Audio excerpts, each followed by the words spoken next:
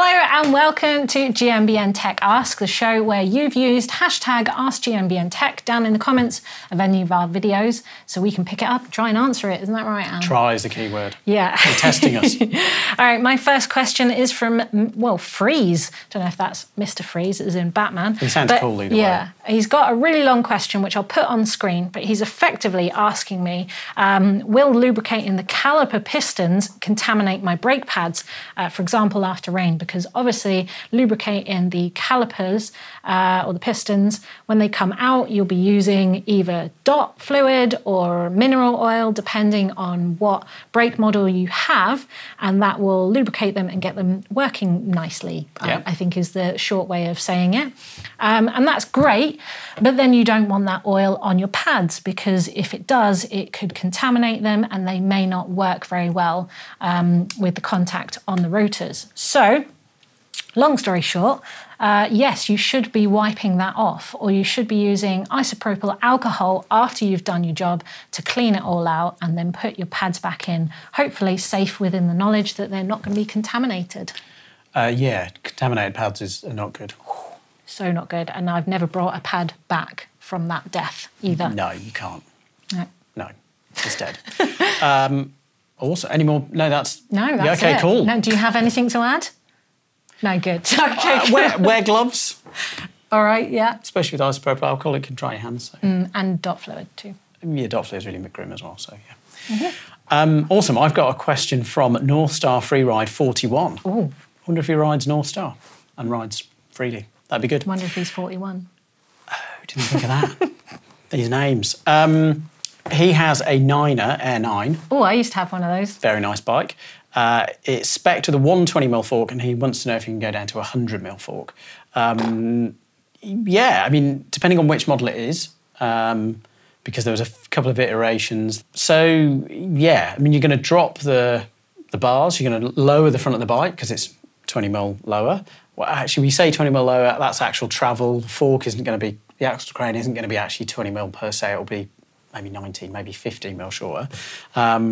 So that has knock-on effects to how the bike's going to handle. So it will handle a little bit quicker. So if you're riding cross-country and it's really techy and twisty and turny, then actually a steeper head angle might work. It's also going to drop the bottom bracket. So that's something else to be mindful of. And as it's a hardtail, it's kind of tricky to do any other changes. Like if you put an angle set in, you'd only make it, well, if you made it slacker, you'd make it lower. If you made it steeper, well, not sure you'd want to make it that steep. So, yeah, you can. Just be mindful that there'll be some subtle changes to geometry, which could be fine. Could be terrible. Who knows? So Uldistretmanus, probably pronounced, I don't know what that is. But basically, he said, fat bikes. Why does the industry offer HCHT fat frame design?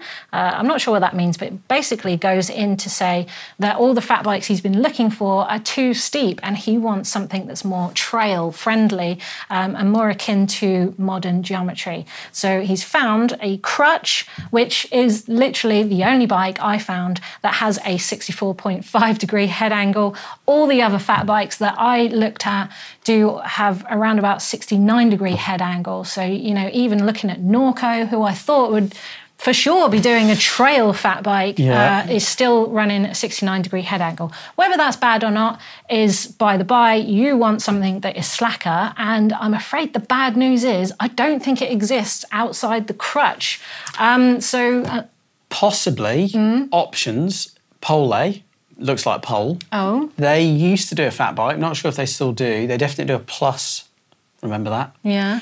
They do a plus hardtail, and I think that is extremely slack. So that's an option. Other options like the Surly or Salsas. No. They're all too steep. Yes. Surly will be steep, but from memory they've got 44 mil head tubes, so you'll be able to get a slack set for that. So you'll be able to get it slacker, but you'd only maybe get it to 66. I would argue, if you're not running a suspension fork, do you really want 64? That is He might do. slack. I know some people who do downhill on fat bikes and they love it. But yeah, I think the angle set, slackening the head angle of something that exists and getting it to 66 is a pretty good compromise, actually. I hadn't thought about that.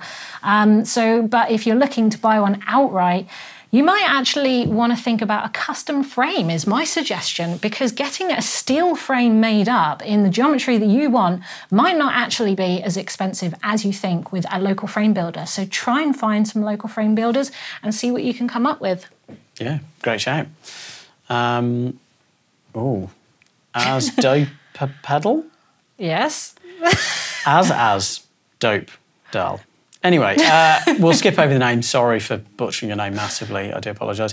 He's got a Trek Pro Caliber, lovely XC bike from 2018, and he wants to change the fork from a RockShox Recon 100mm. He wants to upgrade it to a SID 120. From memory, Pro Caliber was an XC bike. XC in 2018, which isn't that long ago, was quite steep and was very much 100mm is what you have. And also, if it was designed by the manufacturer to have a 100mm fork, if you stick a 120 on it, okay, there's some geometry changes which are probably quite nice. Like we're going to slack it out, we'll lift the bottom bracket a bit, which may be good if you're living somewhere rocky, might not be. The problem is I don't think the frame is designed for it, and thus the extra leverage that this longer fork will apply to it is probably not a winner. So, yeah. My question is, if you're trying to change from a Recon to a SID and you're thinking about spending that money on a SID to get better suspension, what is it you're looking for? Do you actually need longer travel, or is it that you just wanted a better fork? And the sort of question of 120 has just arisen after that, because a 100mm SID is an incredibly good fork. It's going to be a lot better than the Recon you're running at the moment, and you might actually just be happy with a 100mm SID instead. So I would maybe think about that as an option too. Better suspension, not more suspension. Yes, very good, like that. Exactly. Yeah. And then my final question, not final, penultimate question from Prinny Dude, who says, and it's another long question, so I'll just summarise, that he wants to know the effects of running a wider tyre versus a wider rim. What's the difference? Good question. So just to illustrate the point with a bit of an extreme here, if you had the same tyre put on a wider rim, then you might square off the profile, but you might also get more support effectively in the sidewalls. There's sort of nuances in the differences, but I'm just glossing over here. The extremes. If you were to have a wider tyre on a really thin rim, then it could effectively round off the tread pattern, which might be nicer, it might be more predictable when you start cornering. However, this sort of rounded profile then becomes a little bit flexy. It can deform and feel less supportive. So the reason I want to explain that is because usually there is a tyre rim that is ideal for a particular width of tyre, and those combinations are supposed to work together to give you a good balance of support and tread profile effectively. However, the big difference in why you would choose bigger tyres over rims effectively is that a bigger tyre is the only way you're going to get a bigger air volume, and that's the only way you're going to get that cushion. And you've mentioned up front, so I assume you're thinking about cushion and shock absorbing, and the bigger tyre is the only way you're going to get that. A wider rim isn't, but you just want to choose that rim to match the tyre afterwards, I would say. Yeah, I think it's a whole can of worms. There's lots in there. I would say just be mindful of if you're running like a 35mm or 30mm rim, that you're running a suitably wide tyre, so you're not like having really weird shaped square profile. Yeah. And also just tyre pressure. Like, yes, you could run like a really big tyre and you could run it on a narrow rim, and it may be in, like, you might have some instability because of that platform, but if you put more air in, up to the recommended pressures, not over. Or go for something with a better sidewall support, maybe that like can a help DH too. casing, for example. example. That can help a lot, or the Enduro. That would help. That's good. Yeah. And what have you got for us? I've got Landslide 4187. Good name, thank you.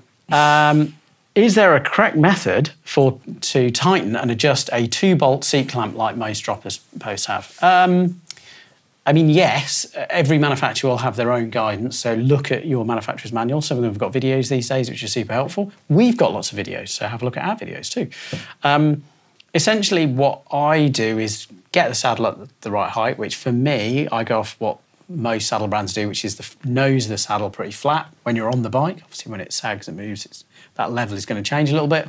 And then get them both fairly tight. And then tighten them up to the required torque, which is often quite high. Yeah, they can be really fiddly. I find that I need 3 hands with these 2-bolt systems. But what I would suggest is if you're having difficulty with the angle, and that's the problem because you have to tighten up one and then tighten up the other and then your saddle's in the wrong place, I would just nip them up and then it's just going to be a balancing act of loosening one and tightening the other in order to bring that angle to where you want it. And then you can effectively adjust the reach and everything after you've got that slightly better. But yeah, it can be fiddly. Anyway, that's all we've got time for today, Owen. Thank you for joining me. Thank you. And if they want to ask us a question, what can they do? Hashtag GMBN, Ask GMBN Tech. Yeah, hashtag Ask GMBN Tech down in the comments of any of our videos as soon as you think it, and we'll try and find it and answer it in a show like this. Thanks for watching. Thank you.